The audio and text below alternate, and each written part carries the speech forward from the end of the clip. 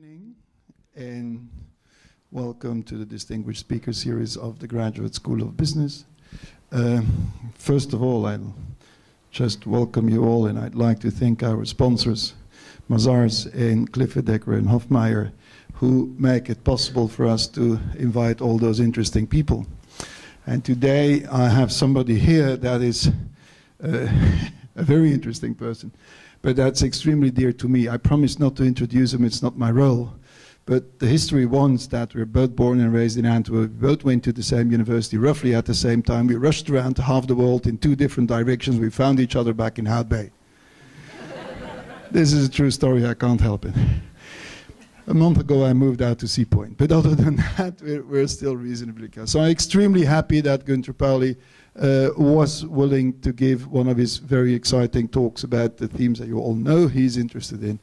But without further delay, I'd like to invite Cezanne to introduce formally Gunter. I would not be able to do it formally anyway, so I'll ask you two other people. Thanks very much. Good evening, everyone, and welcome. I'm Cezanne Britton-Reneke, and I'm one of the directors at Cliff Decker Hofmeyer. I'm not going to do a song and dance, although my newly established neighbor has asked me to. But I am going to introduce our guest speaker this evening. I've been asked to be brief, and I'll try to be brief.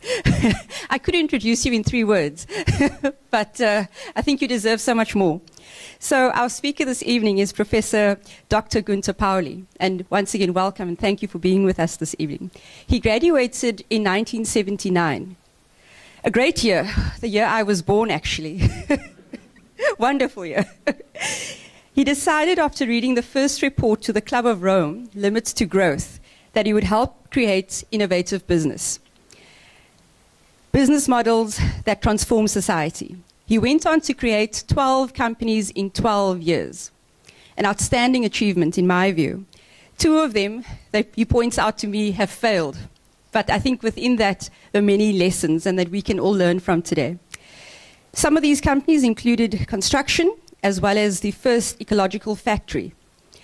However, when he realized that his successful green business model relied on palm oil, which destroyed rainforests and habitats of orangutan, he set out to design a new economic business model that is competitive and goes beyond globalization. Now, almost 20 years later, if not more, his organization is based on local resources, is competitive and on the rise. And I'm really hoping that you'll share with us the rise this evening and not so much of all the competitive businesses out there trying to steal your ideas. He's published over 19 books, and the latest of them being The Blue Economy. It has sold over 38 million copies, over 1 million copies in 38 languages. He's also the father of 5 gorgeous children, resides in Japan, according to my notes, but we'll call you a Cape Townian for tonight, and because he's based in South Africa. So thank you very much for joining us this evening, and I hand over to Dr. Professor Pauli. Thank you. I think this should work, no? Is this working? Yeah. Yes, great. So I have at least one hand free. And this paper I just stole from you. That's yours. I left yesterday Antwerp, our hometown. And I have to be on Saturday in China, so I'm a little bit unbound because I accepted the invitation and I don't like cancellations. So here I am. I took a little detour, and I must admit I have again added to the carbon emissions cycles beyond reason. But now you know already why I put the beautiful orangutan there. I mean, he would like to change the rules of the game. The orangutan is the one who would love to change the rules of the game, because the way we're playing with biology and biological soaps today is to the detriment of the orangutan. And therefore my whole logic is that we have to change the rules of the game, but the rules of the game for me is the way we play business. Business has been for more than 50 years brainwashed in the logic of Harvard Business School. And I must very openly admit that very seldom I get an invitation from a graduate business school. because I tend to have very critical words of MBAs. I have an MBA myself, so I know what is wrong with it, because I've done it. I did mine in INSEAD in Fontainebleau. And also there, even though I'm the most accomplished author of all the graduates of MBA, they've never invited me. And I think they have a reason, because it's not sometimes comfortable what I have to say. This to me is the most important image of what I try to achieve this evening. This glass is always full with water and air. Don't ask any other questions anymore. I mean, don't get into this very funny, traditional question, is it half full or half empty? No, it's full.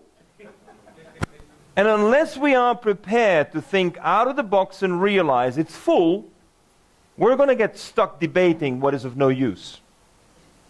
And unfortunately, that's what our societies are stuck with. We're debating things which are of no use. We're analyzing what is of no use. We need to go beyond what we know today. And therefore, I'm asking, when you're in business, do you do a SWOT analysis? I mean, the strengths and weaknesses, opportunities and threats. Well, this is Mr. Shoichiro Honda. And I had a great privilege in 1980 to work 3 months in his office. And in these 3 months in the office of Mr. Honda, you can imagine I didn't have full-time attention from him. But when I had a few minutes, I could ask my real dumb MBA questions and check it out with him. And I asked Mr. Honda one day, did you do a SWOT analysis when you shifted from motorbikes to cars? And he said, of course not. I said, why didn't you do that? He said, if I would have done it, I would have felt very frustrated. I said, but what did you do? He said, I just made a list of all the weaknesses of my competitors and I felt great. You know, it is something that stayed with me very clearly, is that if you are an innovator, you are a change agent, you're going against the Goliaths of the world. The first important thing you have is clear in your mind. You feel good, you're going to make it. And if you have an analytical framework that makes you feel lousy, don't use it. And therefore the SWOT analysis was for once and for all eliminated from my logic. I never used it. And I think this is a very important lesson that I learned, particularly when I created this little company in Belgium called Ecover. Somehow in 1990 I got on the board of this little company that was struggling on the market, but had succeeded already to get into a few international markets by selling a biodegradable soap. And I thought this was going to be the message. So I was invited actually by the owners to take over the company because there was an awful lot of capital needed in order to keep on supporting its growth. And therefore I decided that the budget for 2 years of what the traditional business model prescribes according to the MBAs for fast-moving consumer goods, that budget I reserved for building this factory. So you're looking at 2 years of advertising in one building on the basis of my sales at the time. The result, though, was that we had CNN Primetime News and many other famous TV stations. We were on 60 Minutes in the United States, on ABC. We had Peter Jennings over. You name them. They all came and they all celebrated this. And before I knew, I had a problem with working capital because it was growing way too fast. And you know, the nicest problem you have as an entrepreneur is that you're growing too fast. But the banks don't like it. I went to my buyers, supermarkets, and I told them they had to pay me 2 months cash in advance. And if you go through any of the textbooks related to supermarkets, and there's an entrepreneur who tells you, I want 2 months cash in advance, and you only buy direct from me without intermediaries, and only per container, and I deliver it straight to you, then logic tells you you're bankrupt. Unless you just smile and say, I'm the only one who has an ecological factory. And you can have all your customers come to my factory and plant a flower on the roof. And I only needed one to agree to the 2 months cash in advance, and the others all followed. And we succeeded. We grew from what is today 3 million euros to 60 million euros in 2.5 years. It's unprecedented. No one has seen that before. And I didn't spend any money on advertising. That was the amazing thing. I didn't believe we should brainwash the women to make them think that they can wash whiter than white. I thought they long figured out that it's not true. Still it works. But then this was the shock. And I insist in every lecture that I do for the rest of my life, I'm going to tell the shock. Because I went to Kalimantan because not only is working capital a problem, supply chain is a problem. When you're growing that fast, you need to secure your supply chain.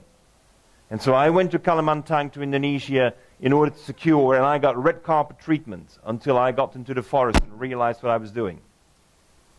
I could not imagine that I was the guy cleaning up the rivers in Europe, the guru with the green factory, but I was destroying the rainforests. I was destroying the habitat orangutan. And at that moment, there's only one thing you got to realize. Yes, you got to buy a degradable product. It's not sustainable at all. And it's ethics that makes the difference between you and the next moment. It's ethics. Unfortunately, when people get used to a 55 net margin, they prefer to drop the ethics. Because that's what we would like to do, is we would like to do less bad. We will solve it. We will not destroy as much. We will look in with our research department for solutions. And we know we're not going to find solutions. Because once we are stuck with that cash flow getting into our veins, we don't want to drop cash flow. Once you're celebrated as the person who has gained 3% market share against Procter & Gamble, Henkel and Unilever, and you know you're now a Harvard business case that everyone can learn from, most of the people say no because they've lost the ethics. If you do less bad, you're doing bad. If you're stealing less, you're stealing. You have to switch to doing more good. And my partner, 50%, didn't want to follow. And if you're 50-50, you're stuck. You both agree or one opts out. So I donated him my 50%. Take it. I'm moving on in life. It's not the only thing I will do in my life. Because what we need to know is that business finally has to take ethics and values at the core of the business. It can't be decided by cash flow only. Cash flow is an ingredient, but not the only one. And my inspiration is the children, because I believe that we have to look at the reality, particularly when you're small, family-owned businesses, mid-sized corporations. We have to look at the reality through the eyes of our children. Because when we're making decisions and asking ourselves, how will my son think about me in 20 years when I did go for the 55% margin for the next 20 years and become filthy rich? Or if I am going to say enough, how much is enough? I have enough. And therefore opt out and do better. Unfortunately, business today is not very often even considering these questions, just moving on. But my children are an inspiration, and this little story some of you may know, but there's my daughter Chido. She's from Zimbabwe.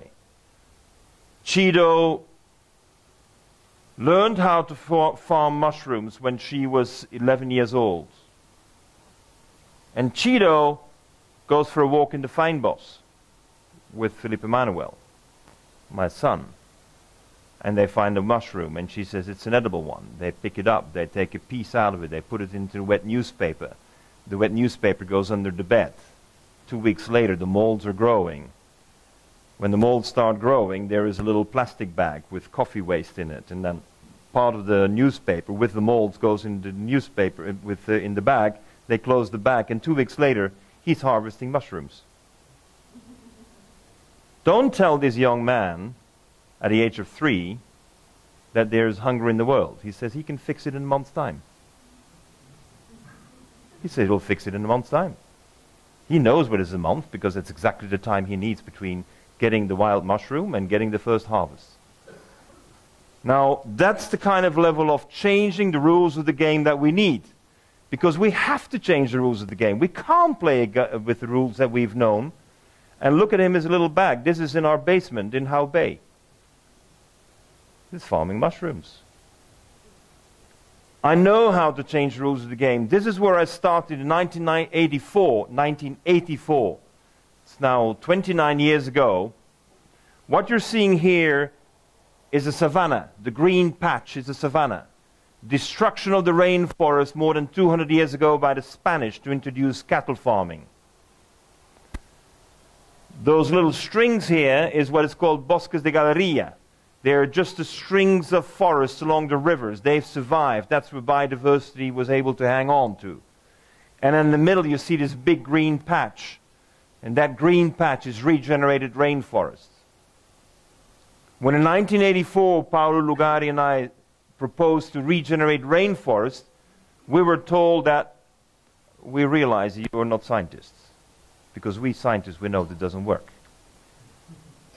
We know that you have a pH of 4, that you can't regrow a rainforest. You have no topsoil. You have nothing. Well, to my great regret, I have invited many of these scientists to come and see it, and they haven't come yet. It's a pity. But we do need to challenge science. I'm going beyond it. I very often say the scientists who now tell me that this can't be done, I tell them their diplomas have just expired. Because the last thing we need in a society where we're in desperate need to change the rules of the game is someone says it can't be done. Because I know the science. That is not ethical behavior. And I think we're in desperate need of people who are prepared to go beyond the science. And this is what made it work, because it's mycorrhizal fungi. Now today you find in scientific literature quite a bit about mycorrhizal fungi having a symbiotic relationship. But we put it to a level, not only that we have this, but that we have the most efficient resin tapping of trees in Latin America. And the resins are all processed locally in this factory, and we're even producing our own biofuels. We don't believe in a lot of the biofuel jazz that is going around. We believe in what we have done. And because with an $8.8 million investment, we're able to supply today biofuels extracted from the tree. It basically is turpentine purified to 10 micron. If you want more technical details, I can give. But we're processing it ourselves. We call it biodiesel because if we tell them it's turpentine, people say it can't be done. So we just call it biodiesel so they don't debate it anymore. We're able to supply 10,000 people with the biofuels locally by regenerating a forest. And that forest is providing us drinking water. We have so much drinking water today in an area where 70% of the people before were suffering from gastrointestinal diseases that we don't need hospitals anymore today because there is healthy water. We had to close down the hospital for lack of patients. I mean, it's a nice problem to have.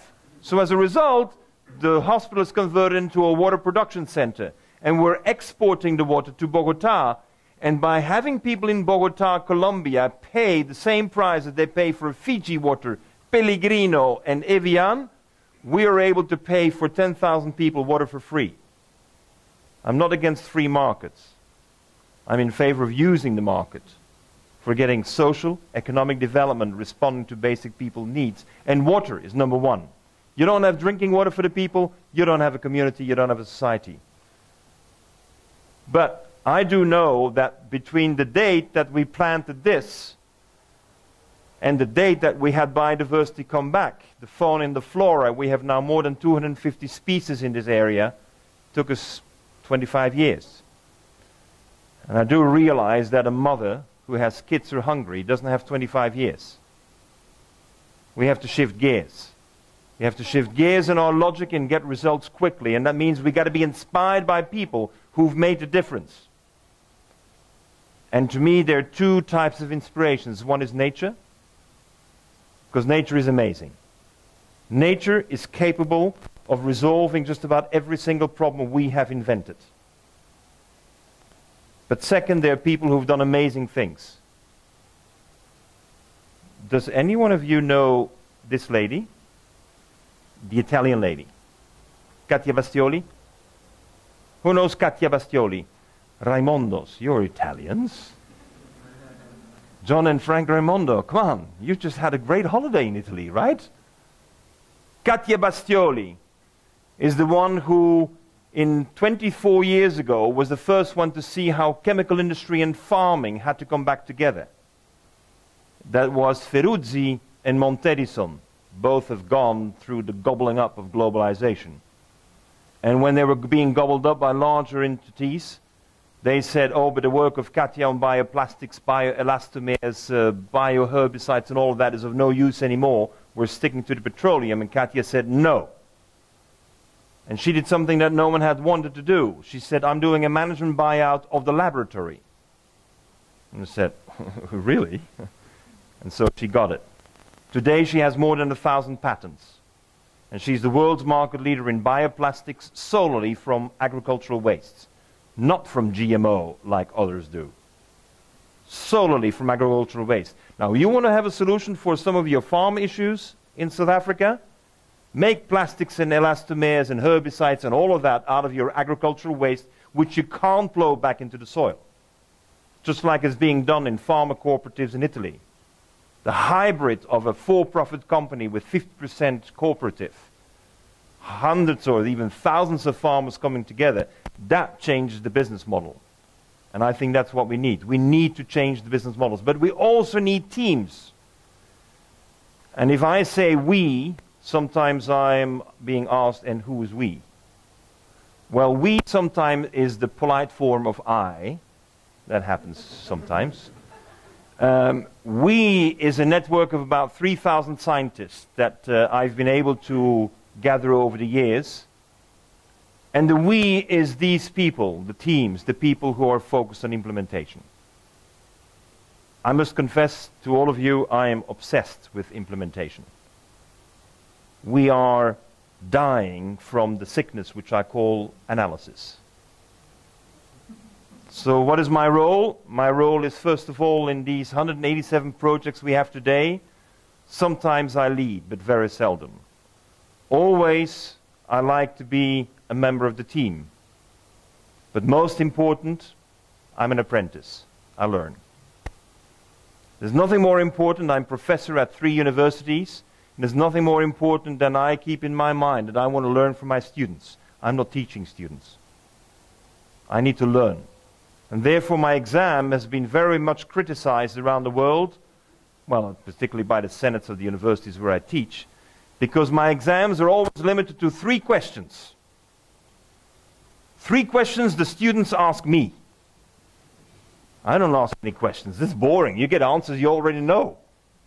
I mean, who wants to sit there for weeks listening to students who tell you what you know? So I wanted to figure out what I don't know. And so my students come to me, and they have now a special website where they verify what Pauli knows. And then they come. And fortunately for me, when I'm teaching in Mexico, or I'm teaching in Hungary, or I'm teaching in Turin, every exam series, there are 1 or 2 smart guys and ladies who have questions for me, and I have no answer. And when they have a question to which I have no answer, 20/20, maximum. I've learned something. I want to know these persons, so I have a very good relationship with them afterwards. Apprentice. We are apprentices in life, and what I've done in my book, The Blue Economy, and I'm sorry, it's sometimes tough to get it, we're always running behind sales. We're, indeed, yes, 1.2 million copies sold now, and it's growing. I'm off to the 6th Chinese edition and the 1st Russian edition in the next few weeks. It is just calling for attention. Why? I think it's calling for attention because we're talking about innovations that within 10 years generate jobs. We had an audit done in April this year. We're at 3 million jobs after 3 years. We're far from the 100 million. But I believe the focus has to be the jobs, and that's why Honorable Mayor of Stellenbosch, who is here, jobs is the key, sir.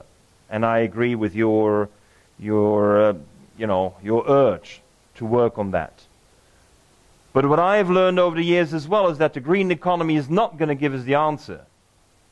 We need another economy. Now, if you don't like blue because it has some political implications, change the color. I am not married to the color. It is not important to me. The action is important. We have to be innovative by generating more value. We have to stop trying to globalize by cutting costs. We're obsessed by cutting costs. We don't generate more value. And as long as we're in the mode of cutting costs, I tell you, China, India, Brazil, not South Africa, will win. And maybe the Americans, because they never play according to the rules of the game. Americans are the greatest cheaters on the rules. No one gives more subsidies, even more subsidies than the Europeans do, to agriculture. But that requires vision, and vision can only be created when you have a source which I call fantasy. We need to think beyond what is real, what is realistic, what is acceptable, what is scientifically proven. But we need to translate into reality by using science and teach people again to have a sense of risk. Risk is key. If you're not prepared to risk, then we can't change. This is the man who introduced me to this incredible story of the mushrooms. Shu-Ting Chang, Dean of the Faculty of Biology at the Chinese University in Hong Kong. And he said, Gunter, it's 92, China will have a big problem. We're going to start drinking coffee. Yeah. Yeah, and we're going to have a lot of coffee waste. Yeah. But he said, I figured it out. We're going to grow shiitake mushrooms on it. He told me that in 92, and I said, how far are you down the road? He said, I've tested it. It works. So, he taught Carmenza Jaramillo, who was the chief scientist for the Federation of Coffee Farmers in Colombia.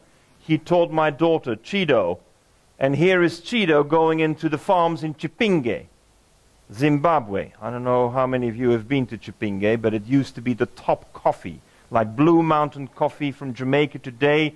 That's what Chipinge used to be 20 years ago. She goes there, she teaches the women how to use the waste from the farm, the husks particularly, and how it can be used because it's fermented straight into mushroom farming. You know, the beauty is in Africa, when you come with a solution to a village, and you tell them that you can farm mushrooms on this waste and your boss doesn't want it, but you can do it in an hour, 2 hours a day, the women get up, they sing and dance. You know what the University of Stellenbosch does? Anyone here from Stellenbosch? They ask for a feasibility study. They want a technology audit. They want to verify if this is true. And I'm saying, why don't you just save the money, just go to Chipinge and see it. Talk to women who can't read and write and are doing it. And then figure out for yourself if you still want to spend the money on the study. We are over-studying, over-analyzing, over all the time. The people who are hungry want food now. The people who have no jobs want jobs now. And the only thing we need to do is do it. Because we've done it so many times. But this is in Paris. This is 2 kilometers from the famous Café Les Deux Magots. I'm sure some of you have been there. 2 kilometers from Café Les Deux Magots, there is a container. In the container, we receive the waste of the coffee after you had the coffee. And there it is also inoculated in those plastic bags. And 2 weeks later, they're harvesting the mushrooms. And who buys the mushrooms? Café Les Deux Magots. 60 jobs, downtown Paris, 16 euro an hour is being paid. Why? Because we're able to offer mushrooms fresh in the Parisian market downtown without packaging, without refrigeration, consumed within 2-3 hours after harvesting. At half the price, you can buy it from China. Nice. At half the price. I mean, we very seldom hear cases where people outcompete the Chinese. Half the price. And why are we doing it? Because we cut out everything that is in excess in this globalized market. We forget that the farmer gets 10% and 90% is going to go to whom? Those who package, those who transport, those who freeze, and those who pump in the gases so that it still looks beautiful when it arrives, but it has no nutrition anymore. Look how it's growing. I mean, the intensity. You're looking at this container here. That's a 360,000 euro a year container. How many containers do you have that give you 365,000 euro? I mean, what are you waiting for? I mean, there's some attempts here and there, but people just don't say, let's go. Changing the rules of the game is first for me, stop analyzing, start doing. It's the most important. Because the market is there. People will buy. You have better food, you have cheaper food, you have high energy efficiency. Today we have more than 400 companies established around the world. We increase purchase power. You know, the big challenge for South Africa is not give more wages. The big challenge for South Africa is to give people more purchasing power. Because you're importing too much stuff that is too expensive with its packaging. And you think it's cheap? It is not. We've just made believe that it's cheap. And it only has just begun. Because we are now very much into the biochemistry of coffee. Maybe some of you know that if you have a strange odor in your refrigerator, you put in some coffee. You put in coffee grounds, the odor is gone. Well, we use exactly the same logic, and we're taking fibers from PET, the bottles, and when you warm it up to 240 degrees, we put in coffee waste. That coffee, 10% mixture, allows you to absorb all odors. So, in conclusion, you drink it, you eat it, you wear it. What does it mean? It means that we have 3 cash flows from one product. But 2 of these cash flows were totally inexistent before. They weren't there. Now, did I do hocus pocus? I'm not David Copperfield. I'm not doing magic. I'm just using what's available, what is local. And I think this is really the shift in thinking that we require. Can we use what we have? Because 20 cups of coffee is 1 meter of textiles. South African textile industry has been eradicated. We can't compete, I'm hearing, against the Indians or the Bangladeshis. Well, yeah, but think beyond what you know.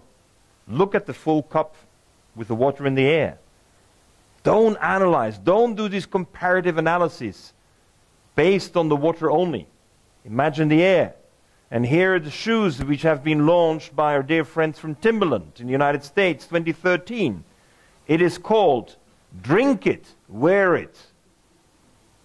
20% of the soles is coffee. You take off your shoes, what's the nice thing? No smell. You think this has a market? Of course it has a market. Today we have more than 100 clients. Our factory can't keep up. That's why I have to go to China. We can't keep up with demand. But South Africa is selling the PET bottles shredded for $150 a ton to China. We're using the PET bottles for $1,500 and we add coffee waste to it. Where are the entrepreneurs in the room? Are you going to scratch your head and say it was a nice talk? Or are you going to go to bed and can't sleep? I hope you can't sleep. Because, you know, we need to sense that the opportunities are omnipresent. And this is just of what I know. Because this is the very big next step that we're taking. And this is the genius of my dear friend Katia Bastioli. The company that she's leading is called Novamont. I'm chairman of the board. But that is what we have just taken over 9 months ago. This is an old petrochemical plant that was constructed in the 1960s. And Libya was supplying cheap naphtha and petroleum. Friends. The friend is not there anymore. So as a result, the naphtha price is the world market price. This couldn't compete anymore. So we've converted the infrastructure of a petrochemical plant in the first biorefinery in history that is operating at large scale, but we need a feedstock. That's our feedstock. You know how it's called? Thistles. Cardoon. I know, all around the world we do everything we can to kill it. I mean, again, we just see the water, we didn't see the air. This is the prime enemy of cities in Europe. They're spending millions of money on chemicals to kill it. The European Union has been funding farmers not to farm. Very strange kind of a, it's kind of a strange attitude. But anyway, if you have no farming activity on 70,000 hectares, what do you get? Thistles. So we started harvesting the thistles. Only on the island of Sardinia, we're collecting 360,000 tons of thistles. That is enough for us to produce 350,000 tons of chemicals in a biorefinery. South Africa, if you believe in agriculture, South Africa should be in biochemistry. But the biochemistry, they don't teach at your universities. This is the advantage for the entrepreneur. It means you don't have to hear that can't be done. Today, out of thistles, we produce plastics, lubricants, herbicides, elastomers. Any of you is in the chemical business? You know elastomers is high margin business. This is where you make the money. Herbicides, you make the money. We make pelargonic acids straight from the plant without any synthesis required. If you're a chemist, you know what we're talking about. Pelargonic acid is not what we usually can do. It's very expensive. As a result, we've taken over the Italian market of pelargonic acids. All cities in Italy are going organic in their fight against the thistles. Imagine a petrochemical plant, as you saw, that is normally processing 2.5 million tons of naphtha into 700,000 tons of chemicals.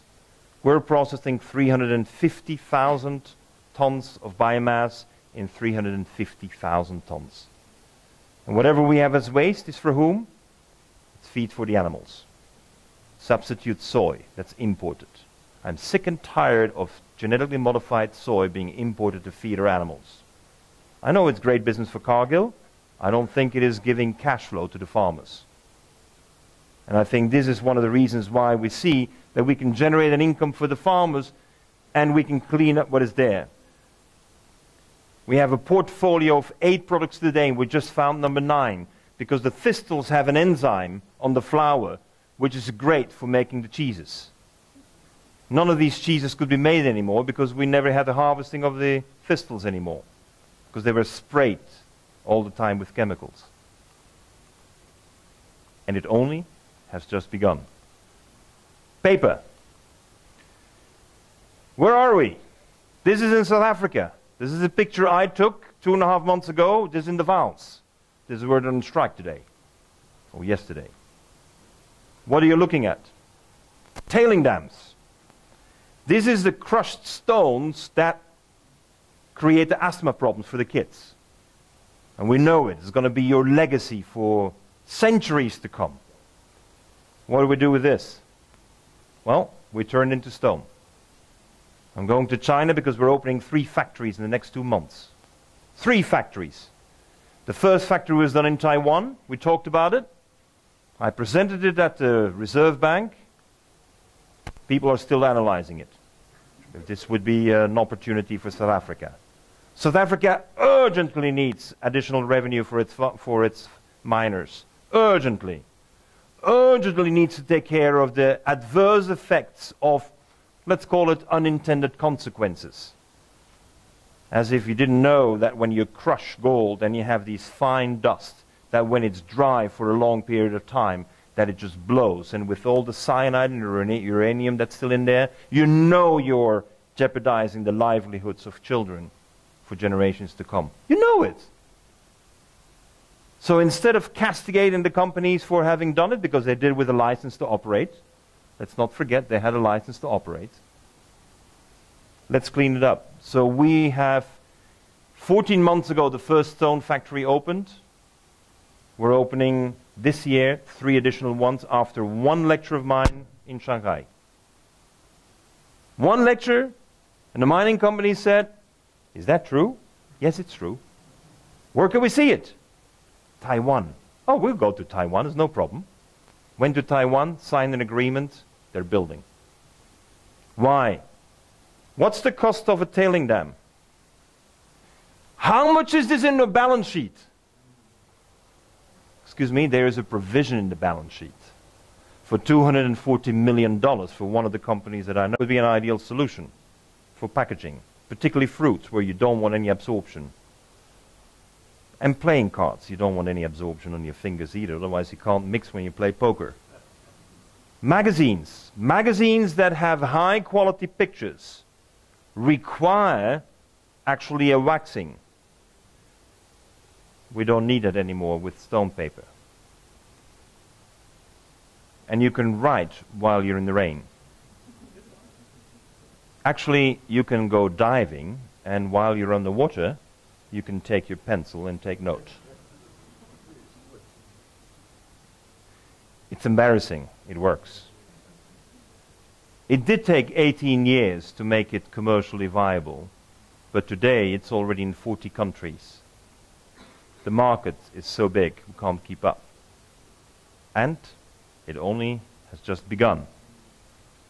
What do you think this shoe is made of? Stones. Yes, thank you. Stones. You're getting used. Actually, this room is for lateral thinkers, you know. You see, they have especially 3 rows, very long, so you can think laterally.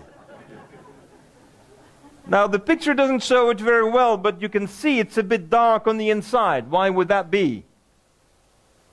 What do we put in the inside? Coffee, of course. Yeah.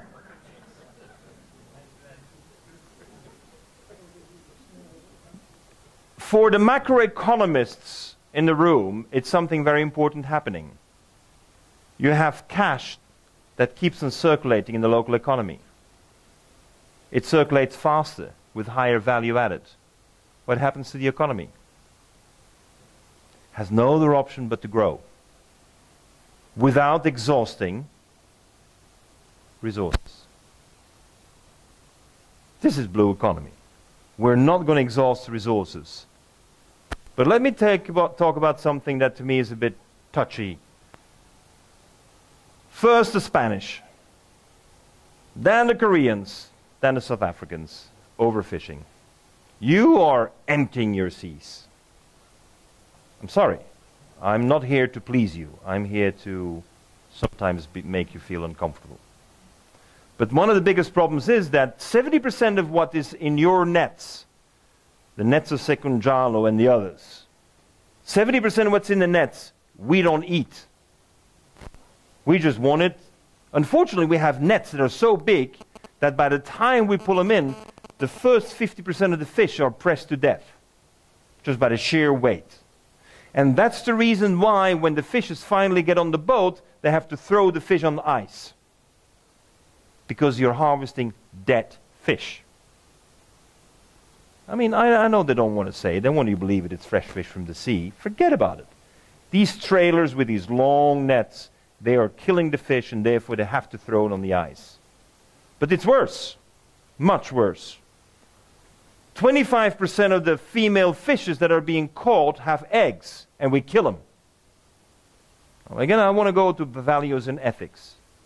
And whereas we all agree that if there were a farmer who had a cow that will bear a calf in 1 week's time, and the farmer brings that cow to the butcher, to the abattoir, we will feel like, Nederland zou zeggen, een beul. This is unacceptable. But we do with fishes all the time. Worse, we love to eat the fishes, eggs. We eat the eggs. I mean, and then we're talking about fishing is not very sustainable these days. We're eating too much fish. No, we're not eating too much fish. We're killing the fish with the eggs. 1 kilogram of a fish, female, has 3,000 eggs. 2 kilograms has 12,000 eggs. And we kill them. And we say it's not sustainable. We got to think about quotas. It's not quotas. It's our fishing techniques that are wrong. So we know how echographics work, right? When the lady is pregnant, we know that we have a very simple echographics to figure out. Now, funny enough, we don't use that for fishes. So I had to rethink with our team in France, and we realized that someone is very smart in catching fish. It's the whale. You know, whales, they use air bubbles. I mean, granted, you know, they've been doing it for 1,000,000 years. You know, we've only been fishing for 6,000 years, so we still use nets. We're still barbarians in the sea. Because, you know, with only 6,000 years of cultural experience of catching fish. The result, though, is that the whale is able to use bubbles to create an envelope around the fishes and brings them up to the surface and then just catches them. So we've designed new catamaran boats. The first ones will be delivered in March next year, 13 of them to Morocco, to Agadir. And what you see is a catamaran that will have the bubble system. The fishes come up, and then you scoop them into the sides of the catamaran where the water is at 4 degrees Celsius, not frozen. At 4 degrees Celsius, the fish hibernate. Then you let them run through a machine, and every female with eggs back to the sea. We run the experience 2 years on the island of El Hierro in the Canary Islands in Spain. And in 2 years' time, we bring the fish stock back up to the level of 1950. 2 years. Every fish you throw back in is 3,000 eggs, 12,000 eggs. I mean, we are forgetting that we as human beings have to change our rules of the game. We have imposed rules that are absolutely destructive, and we didn't know. As long as you don't know, you have unintended consequences. As soon as you know, you have collateral damage. That's not permitted under United Nations treaties, not even for the military. And as a result, everyone in this room is now party to collateral damage if you eat fish that way. Now, what is the beauty of it? If you don't pull the drag nets and you don't need compressors to make the ice, you can run the boat on solar and on wind. You've cut 80% of the consumption. 250,000 tons of petroleum is eliminated because you don't drag the nets and you don't make the ice. And the complete fish is processed on the boat. Yes, because once you have the boat and the machinery to check if there is a female with eggs, then you can as well process on the boat. And as a result, the most important cash flow is the omega-3. Whoever is taking omega-3 pills today, stop taking them. It's worthless. Why? Because omega-3 today is pressed out of a frozen fish. Now, omega is an oil. If you want to press an oil out of a frozen fish, I wish you good luck. The only way we get it out is with steam and with acids. And that's exactly how omega-3 is processed worldwide today, with steam and with acids. Now, how many of you are going to the shop and say, I want olive oil that was steamed and extracted with acids? We all know that doesn't make any sense anymore because we all know it should be pressed out cold. Now, that's what we do on the boat. And what about the sardines, the coaches and so forth, the omega-3 coaches? What about those fish in the cans? Well, it is omega-3, but it doesn't work anymore. So you have a dead omega-3. It's just like the olive oil. If you have a steamed olive oil, it doesn't work anymore. It's olive oil, but it's not the same. So you've lost 95% of the ingredient. But the most important is that the fishermen in this model generate 5 times more revenue. 5 times more. Now, that's when the fishermen stop poaching abalone. You have to generate 5 times more with what they have. And if you don't do it, accept poaching for the rest of your life until all the abalone have been poached to death. So don't send out the police. Send out smart people get the boats in place and secure that the fishermen can double the number of jobs and can generate 5 times more revenues. It's the only solution. But you grow the economy with what is available. Not only that, you grow the economy by building up fish stocks, not eliminating fish stocks.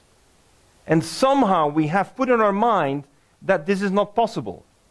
If we want to eat more fish, then we're going to kill more fish. No, no, no, no, no. Just use the regenerative power of nature. And nature will regenerate, provided we just don't kill the females with eggs. I'm going to talk to you about my latest initiative. Anyone has been to a little island called Bonaire? Do you know where Bonaire? You have been there. You must be Dutch. Yeah. How did you get there? From here? Yeah, from Holland. Oh, from Holland. KLM flies non-stop, yeah. So, Bonaire is a small island. It's een gemeente van Nederland. It's a small community that belongs to the Dutch, and they have decided they want to be Dutch. Curaçao said, forget about you Dutchmen, but they said we want to be there. Let me do you the advertising. It's nice. The seas are beautiful. But you get goats. And what's the problem with goats? 40,000 goats, 17,000 people. What do you think the goats will do? Eat everything. So there is a big debate amongst the ecologists. 2 factions of ecologists. One says, got to get rid of the goats because biodiversity can't grow through anymore. Then you have the animal lovers who said, you're not going to kill the goats. You're not going to send the goats off the island. They've been here for 300 years, just like us. They have the same rights as we do. So, we've got to solve the problem. Is there enough food? The people have decided to import food. 99% of all food on the island is imported. What does it mean? Welcome to the world of obesity. Welcome to the world of diabetes. Welcome to the world of unhealthy food. And welcome to a world, because my analysis, my hypothesis, is that when you have 50% of the food imported, then 50% of the population will always live in poverty. Because you drain cash for basic needs out of the economy and you send it to America. That's what's happening most of the time. So, I look around and I say this. Anyone recognizes this? What's the red stuff? Well, in Dutch we call it zeekraal. No, it's not a little thorn. It's actually a fatty plant, a greasy plant that has a natural osmosis of salt, and it extracts all the minerals from the seawater, but itself is not salty. Those who are a little bit more expert, gracilaria. Any one of you knows gracilaria? So that we find on the island, and we say, have you seen this? And I said, sure, we've seen this all our life. So, what do you do with this? I don't know, it's here. Do the goats eat it? I've never seen a goat eating it. So, what did I do? I collected a kilogram, I crushed it, I put it in a bottle with a little bit of milk, and I said, give me a small goat. It's done. We have calculated on the island there is enough gracilaria to feed 80,000 goats. The only problem is we didn't feed them. We don't see what we have. And that is, of course, the mangrove, because gracilaria doesn't give the fibers. We know that goats need fibers for digestion. And therefore, we have embarked on a massive planting scheme for the mangroves, and we'll harvest the leaves, and the leaves will give the fibers so the goats will have a balanced food. What do you think you can do with 40,000 goats that give you 3 liters of milk a day? Cheese. What else? You can eat them as well, yes, of course, yeah, very well. What else can you make? Milk. What else can you do with the milk? Yes, Where do you make most money with when you have goat's milk? Clothing. Clothing? I haven't thought about that, actually. Thank you. Skin products. Where do you make... I mean, it's so simple. It's sometimes embarrassing. Where do you make most money with? Ice cream. You know what the value is of milk in an ice cream? On a liter base, it's 25 euro. No wonder Unilever is in the ice cream business. You make money like you wouldn't believe. I didn't know so much money involved. Now, how many farmers do get 25 euros per liter of goat's milk? None.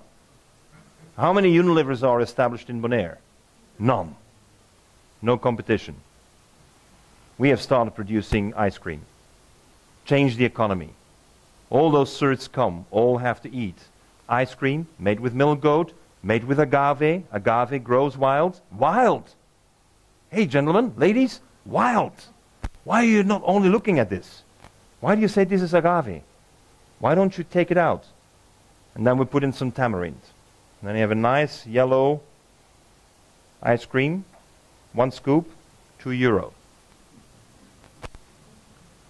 We need to turn the economy around with things that can be implemented fast. Simple, clear, using what you have. And here you see the fields that... This is a project that we have done. This is Bonaire. This is Eritrea. We have created the largest fields of farming of gracilaria on salt fields in Eritrea. And we're told on these fields nothing grows. If you say nothing grows, your diplomas have expired. It's over. We got to think differently. So the goats are being harvested, and here, with all due respect to our dear friend David, there's a great case here, I'm sure you all know. But now we have the goats, so of course we're going to slaughter them. 12,000 a year will be slaughtered.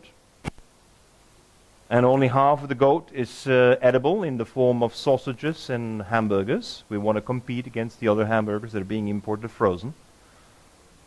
But then there was this book published by Jason, your brother, David.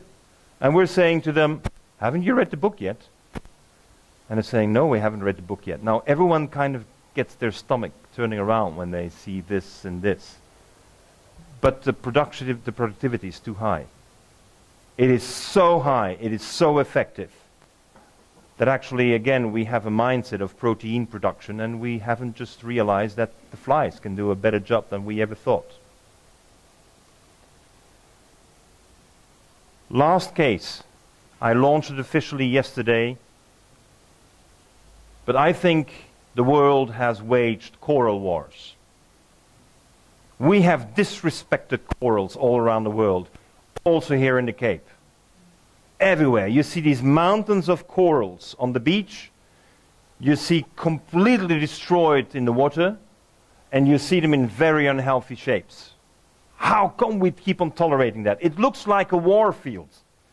The humans then read these fantastic reports saying that apparently 85% of the corals in the world are under stress.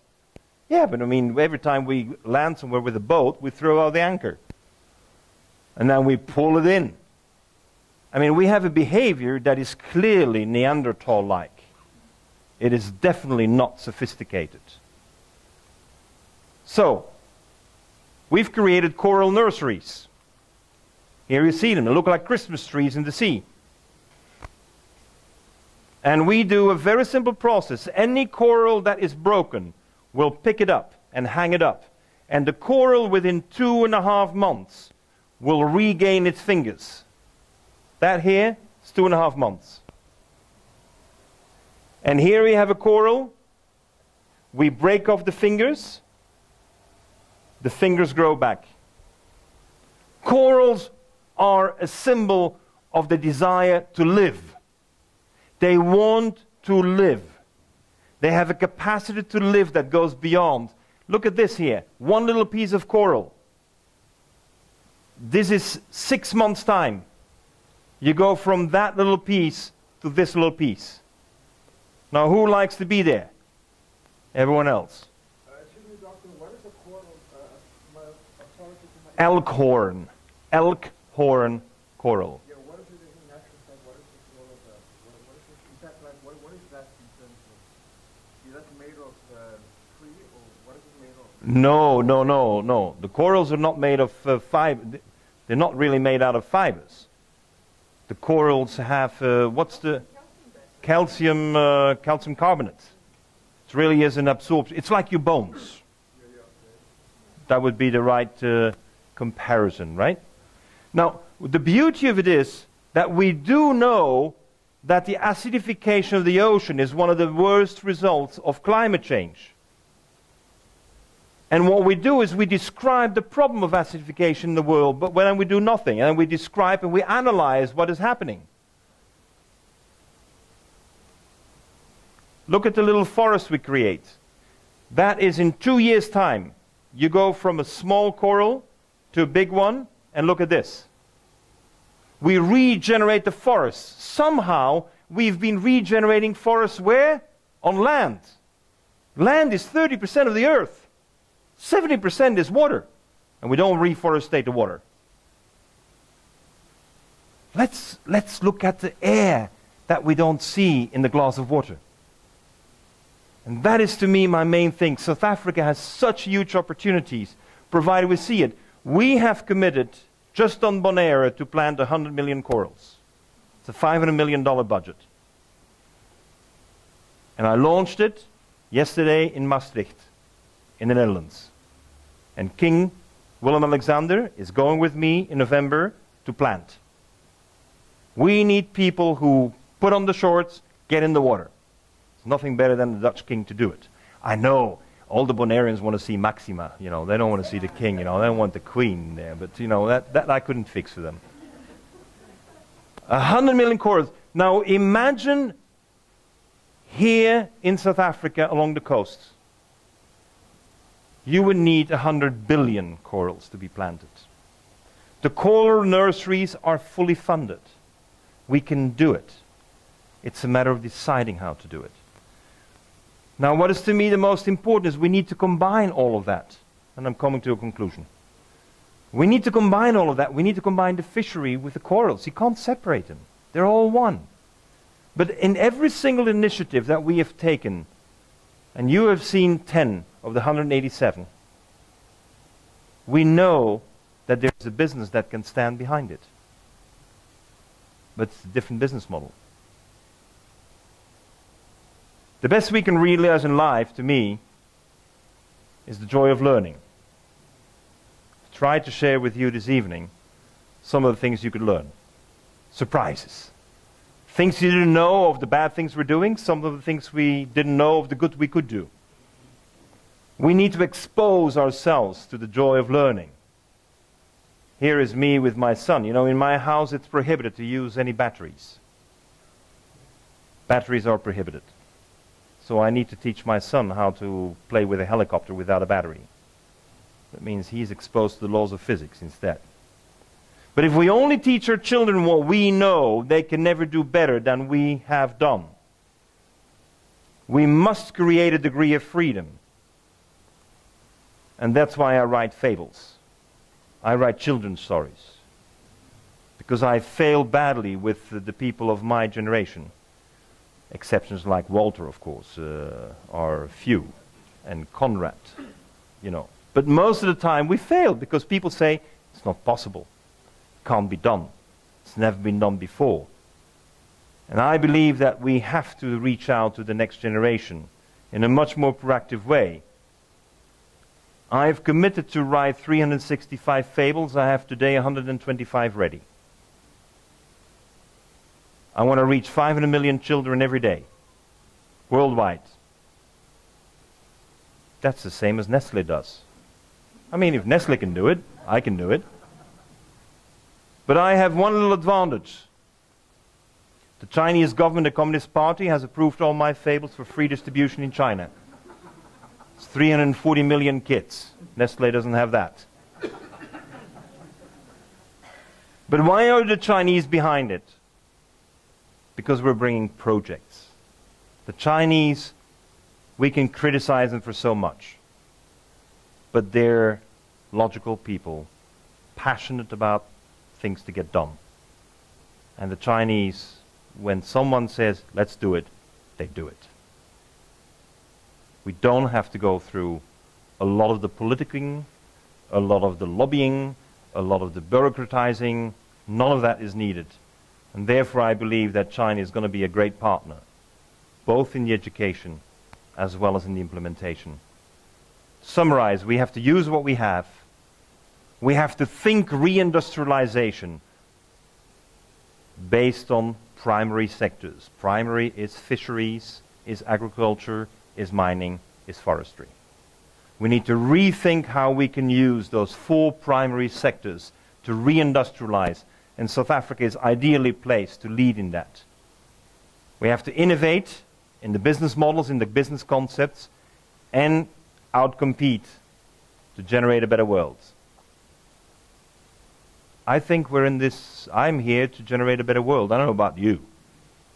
Because I've realized that whatever I've earned here, I can't take with me afterwards. So we better work with what we have and enjoy it in the meantime. And close with the wisdom of Mandela saying it always seems impossible until it's done. We need to rethink again. What's impossible? Let's do it. Thank you.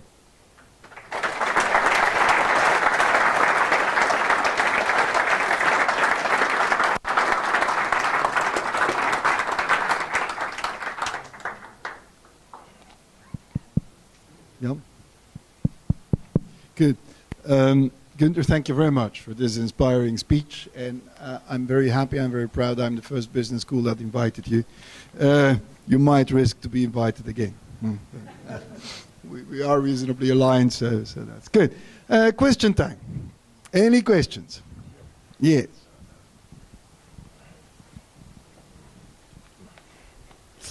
So first of all, thank you very much for a very inspiring and Who are very you? innovative talk. Who are you? My name's Anthony Silverberg here. Sorry I didn't. One problem that we have in this country, and you say we shouldn't look at problems, but how do we get people to work? Because we have all these ideas, and you say it's all about jobs. We start the industries, and next year everyone goes on strike. And you can have your small industry, and it'll still be swamped because the big unions will go on strike now. We've got 80,000 miners on strike. We can't get that industry to run. We've got the motor industry on strike. We've got the municipalities on strike. What innovative ideas have you got to inspire people to work, not only the joy of learning, but the joy of working? Thank you. I don't know if I would have the joy of working when I'm getting 60 or 100 rand a day. I don't think I would have. And I think it's, again, the whole problem of in the world of globalization, industry, South African industry, like Belgian industry, like many other industries around the world, we've been in the trap of having to cut costs. And the easiest one to cut for us has been labor. The easiest one. And therefore, since we're in the mind frame of having to cut costs, we've never been able to generate the value that it actually is in there. I mean, I'm having a meeting with several of the mining companies on the 13th of September, early in the morning at 7:30. I'll not disclose where, otherwise other people may show up. But we have a meeting and saying, I look at your industry and you could generate double the amount of jobs while you're earning triple. I see it. Now, are you willing to look at this? Or are you going to stick to your logic of cutting costs and getting always under the market price?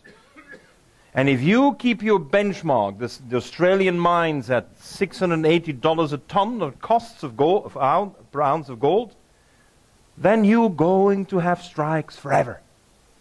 Because you're not generating enough value added and purchasing power to finally lift people out of poverty. We have to lift people out of poverty. We have to give a perspective. So people know they can do much better. But at this moment, I'm sorry to say, also the whole agricultural debate. I have been with the agricultural people in the Western Cape, the white people, and I said, we can double your revenue. But if you only want to do pears and apples, then there's nothing I can do. We have shown that with your fruits you can get 9 cash flows. Why do you stick to one? We had Jill Marcus when she was chair of APSA. She organized a meeting of all 9 guys together. And she knew the exposure they were having as a banker. And we said we can generate more revenue right here. Only one responded, Spears. No one else responded. So there is a conservatism, particularly in the Stellenbosch area, that is not in line with what the country needs and what the opportunities are. And that is my challenge. And that's why I'm here to say to you, you've got great opportunities. And if the opportunities are on the table, I'm sure you can get everyone around the table. And I'm donating my time to make him available to you. Thank you. Other questions? Okay, thank you, sir. My name is Pascal. The surname is Mosa, pronounced Musia, and I'm also the chairperson of Kaya Lagunya Human Development.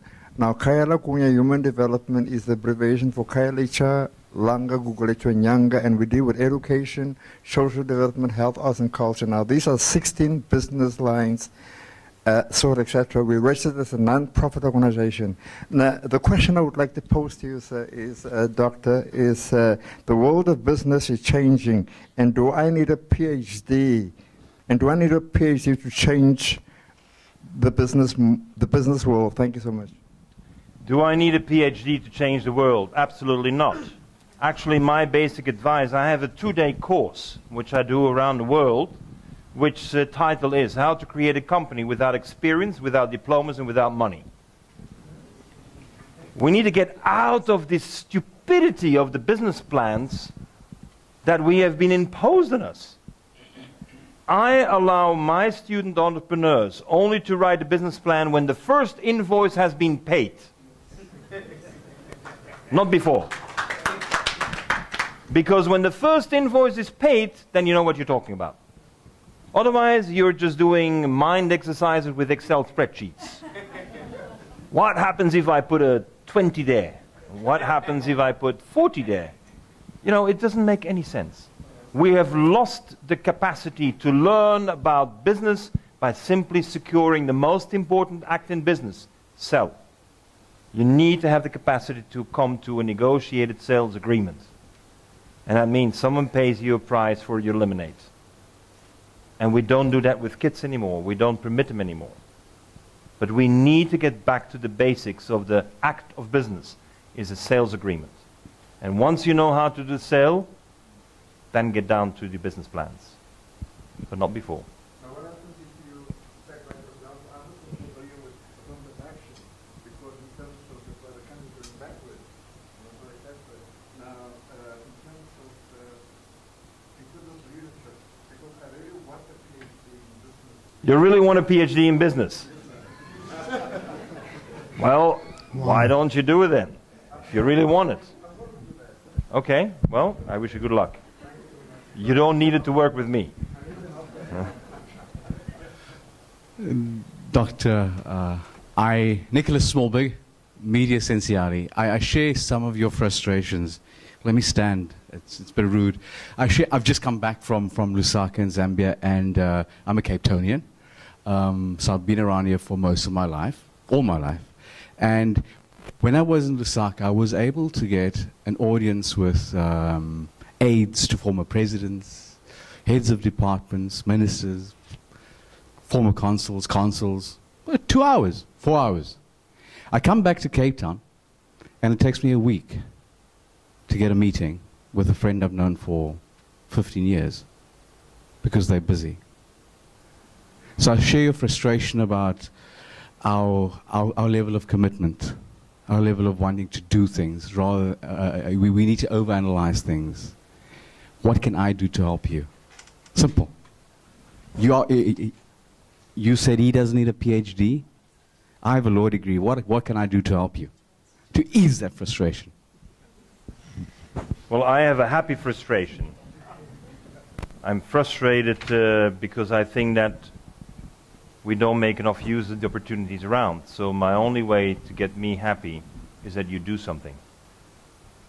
Get going. I mean, I've given 10 cases. You can go on my website. You can find 100 other ones. Do something. Go and visit. Start a mushroom farm. I mean, I don't know if we need more flies, David, but you know, hey, you know, but you know, we really need us to follow more our passion, our intuition, what we think is good, and I only subject all the decision making to one analysis. Am I securing multiple benefits, or am I only pleasing me?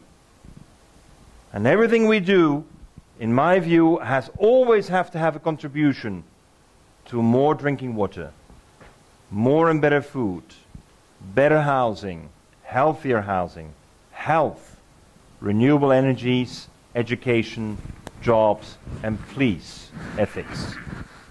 The world lacks values and ethics because the egos have become so big that they're willing to go over whatever it is. Thank you very much. For the sake of time, one last question. Is there... If you say it like that, nobody dares to ask that last question. Okay. There was a lady. Oh, then we'll take two ladies. I'll take two questions. If you don't mind, I have been wanting to grow mushrooms from my coffee for years, but I've never known how. So if you could please tell me just simply what I can do to do that. So why don't you come and meet my son? I would love to come and meet your son. Yeah, I mean, he can tell you. And you know, it's you know, one of the things with a lot of these processes is that it's half science and half arts. It's not only the hard science. You need arts. You need to have, as the Germans say so beautifully, Fingerspitzengefühl. It just needs to be in the tip of your fingers. It needs to be working right. And I think sometimes we have to realize that you don't have it. And then you say, well, I'll do something else. And I must say, Chido, my daughter, she just has an amazing Fingerspitzengefühl. I mean, she's never failed with one bag of mushrooms ever, whereas other people next to her fail. And, you know, why? Sometimes we don't know. But let's not forget that we're not the only sentient beings in this world. Plants and mushrooms are also sentient beings. And maybe they don't like being treated the way some were being treated. I've never tried it before. I was just wondering if you could tell me the steps. It's not more than I told you before. Oh, so you just take a plastic bag, put coffee in it. But you have to first know a mushroom that is not toxic, okay? That's step number one. I said you first find one that is not toxic. Second, you can take the hallucinogenic ones as well, of course. But I cannot do that with my son. So that is your choice. Okay? But you need to first start with a mushroom that works. And it works means it must come from your ecosystem. Okay. But did you know that Africa is the home of 25% of the world's biodiversity of mushrooms? And the only spores, mycelium, that is available in nitrogen in South Africa is the white button mushroom coming from the Netherlands. South Africa has not embraced its own biodiversity in mushrooms. It doesn't. You can find now shiitakes and you can find some oyster mushrooms. They're non-native. So the first thing to me is discover the beauty of your own biodiversity. You have it. Your forests are rich and a wonderful, and that's where I say go for a walk in the forest first. Okay. Thank you. And find the right one. Last question then. I'm referring back to the story about replanting of the corals, and I found that very interesting because from what you said, there wasn't a specifically economic advantage to it. It's from what I understood, it's just creating the health of the oceans again, kind of restoring everything at the balance that corals bring to the oceans. I would imagine, I don't know enough about them, but I would imagine they affect the fish life and a whole lot of the ecosystem that they're based on. But what I'm interested about is you said it costs $500 million to plant 100 million coral stems, for want of a better word. And where does that kind of funding come from? Is that purely people that want to change the environment that want to do good for the environment for the longer term impact, or is there a commercial partner thinking bigger picture, thinking about the fisheries of the future? And I mean, that kind of funding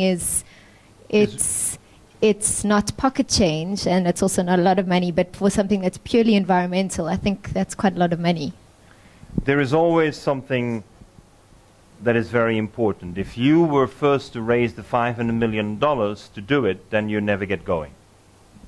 That's the big problem. So therefore, we did already 3,000. We get the tree nurseries going. We show them. These are the real trees. This is not Photoshop, huh? This is a real tree. This is a real coral nursery. And so, what is the mechanism of getting going? People, and I didn't go into detail for the sake of time, but I'm happy to go into detail. People go and take an exam called PADI. Who is a PADI here?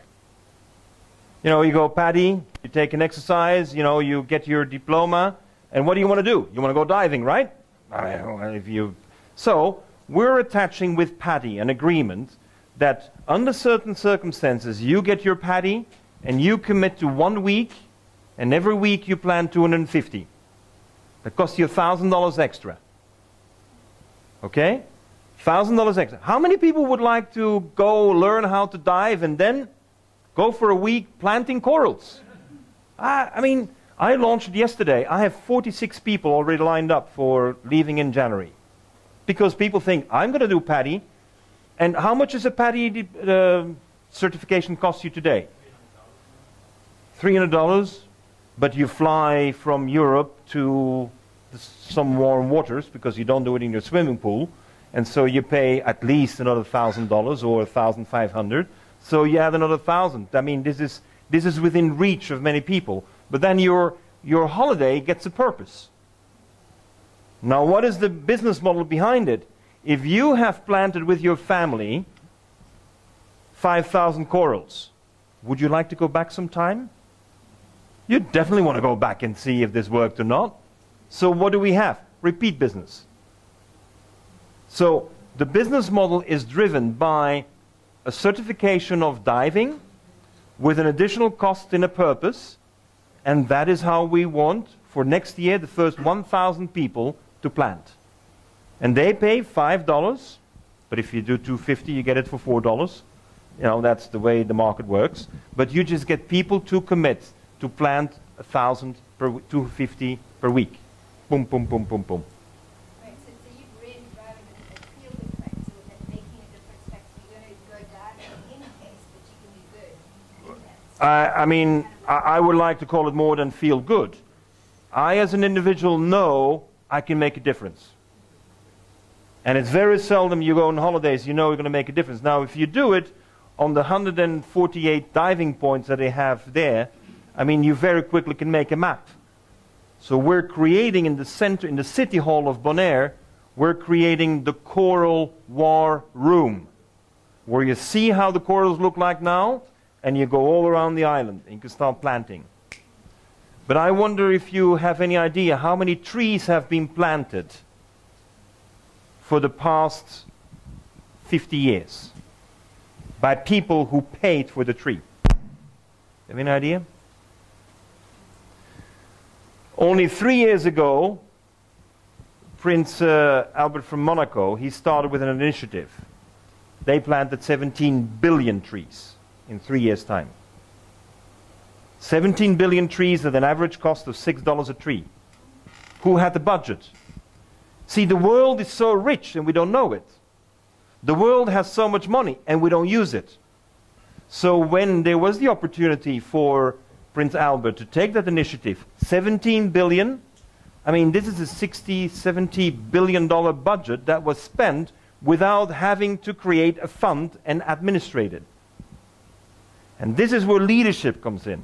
When there's see, we change as individuals because the doctor tells us we have cancer and therefore we stop smoking, then we change. Or because there's an obvious action that I can take that we know will make a difference. And that's what we need now more than ever in the world. Simple actions that make a clear difference tomorrow. And I can do it. And I don't need any intermediaries. And this is very important. We need, in the economy to disintermediate, also when we want to be useful as citizens in this world. Thank you very much, Gunter. Can I invite Mike to say a few words of thank you? Good evening, ladies and gentlemen. Dr. Pauli, thank you very much for coming to see us and not deciding to miss your flight and to come and visit us. Amazing talk, I must admit. Really enjoyed it. I think extremely thought-provoking. As an accountant, I suppose the old adage, analysis leads to paralysis, is quite apt. It's something that accountants are very good at. And another problem with us accountants is we're also very good at cutting costs.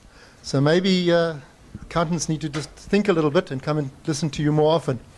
But I think one of the big important areas that you're focusing on is that we need entrepreneurs in this country. We need entrepreneurs that realize that the answer is right in front of us. It's right there. So thank you very much. And really do hope that your endeavors bear the fruit that you've been bearing in the past. And on behalf of the Graduate School of Business, Cliff Decker, Hofmeyer and Mazars, I'd just like to give you this gift as a token of our appreciation. Thank you very much.